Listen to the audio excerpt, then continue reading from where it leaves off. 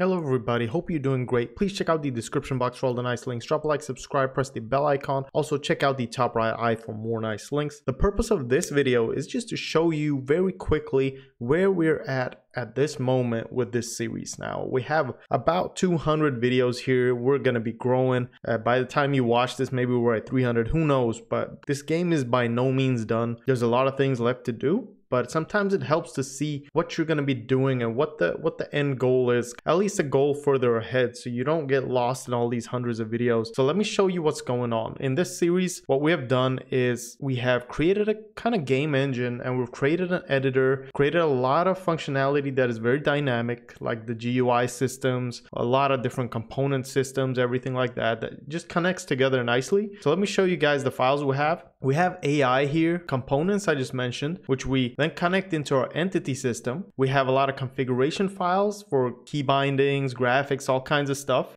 We have our entity system, which contains the enemies and the player and the base classes. We have an entire GUI system, one specific for the player GUI and one for the game GUI. We have precompiled headers here. It's not a big thing, but it's good to know that we're using that. We have an entire item and inventory system, which we haven't really completed at this point in time when I'm creating this video. In the future, by the time you watch it, there'll probably be an entire inventory, random drops, all that stuff. So you got that to look forward to. We have a tile map system, which is really nice and optimized. So you can have an open world and it's just gonna render and update the tiles within the window and the stuff around the player. So you can have a big, huge map without any performance loss. We have different types of tiles, enemy spawning, and AI like I mentioned before, so that's kind of connected. We also have shaders going, so SFML OpenGL shaders, very simple ones at that, but we're actually rendering everything using the shader. So we have a little light source at the player, which I'll show you in just a minute. And then we have an editor and states and stuff like that, which is really cool. Makes it really easy for us to just segregate or separate the code for different states. For example, the main menu and the game state, the editor state, the setting state. So we have different states for different menus basically and different parts of the game. We have a few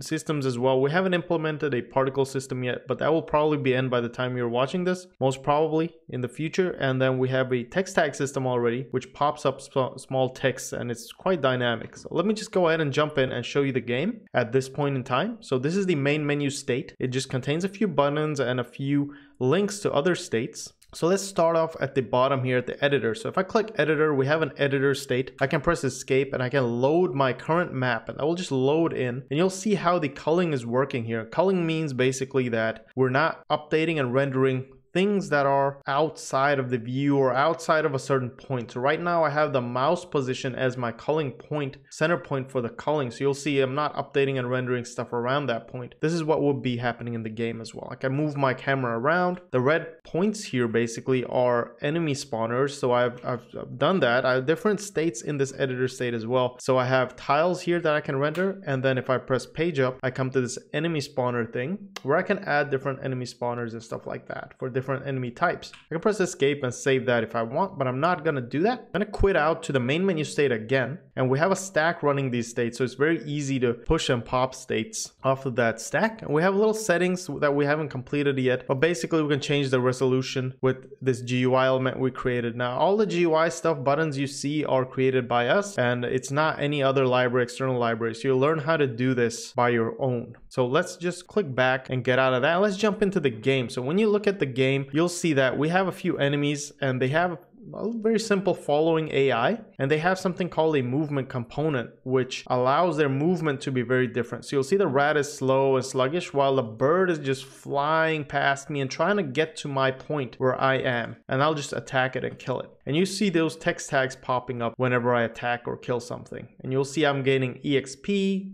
The damage numbers, whenever I take damage, it will show up as well as a red thing here. So it's very dynamic. I can choose where to put these text tags and how they should look. We have a simple GUI up here with a level, HP, and the EXP. I can press C to bring up a very simple GUI that we're working on right now, just to see some more data on the player. And we have, of course, the shader that I was talking about here with the little light source, everything, it affecting everything. We don't have shadows, but we have a simple light, which makes it a little nicer, I think. We have collision here, so it's not the best right now, but it works just fine. So I can try to move into stuff where I've set collision and it won't work. as you can see here. And the enemies have collision as well. So all the entities have collision to the world, which is pretty cool. So there you go, guys. That's pretty much the game. We have a few camera here as well. As you can see, a lot of small polishing details that we've added. It's really good to polish your game as you code. So you go. Nothing more than that, guys. I mean, you can quit the game from here as well. You can quit the application and you're good. And we have a lot of files, as you can see. I'm slowly working to make this a very polished and nice game that you guys can make. I apologize for the first few hundred videos here that their quality isn't the best. I started really focusing on quality later in the series. There's another series started which will be just like this, but for a side scroller, which is called the Lua C++ SFML Sidescroller. And there I'm focused on video quality from the very start. So I really suggest you guys check that out. I really up my game on how I produce my videos and how I prepare for them. So I always code now beforehand and I make notes and then I follow those notes to really give you a good, concise tutorial on each step instead of just going freely like I used to do here. Check it out still. I really do hope you guys enjoy this series. This is where we are right now, but it will be a lot more advanced as we go. Take care. Best of luck. Let me know if there's anything I can do. Join the Discord as well, guys, if you have questions, and I'll see you in the next one.